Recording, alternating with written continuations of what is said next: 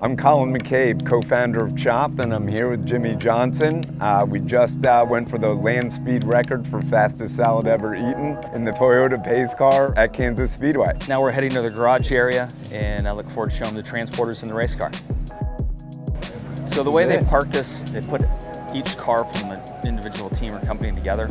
So it's nice. We have all three of our transporters here. The whole team is going to each race, so there's nobody kind of location specific. Yeah. So everybody's on the run. On the run.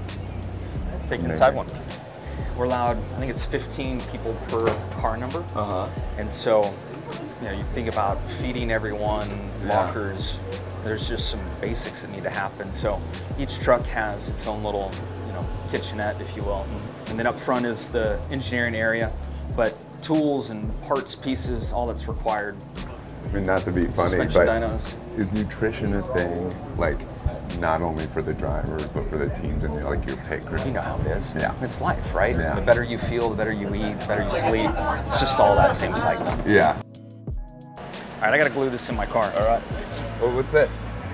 I am not superstitious. Okay. But just in case, at the gas station Friday, I went to put gas in my car and I saw a heads up penny.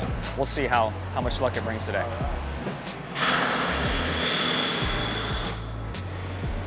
Okay, it's in there.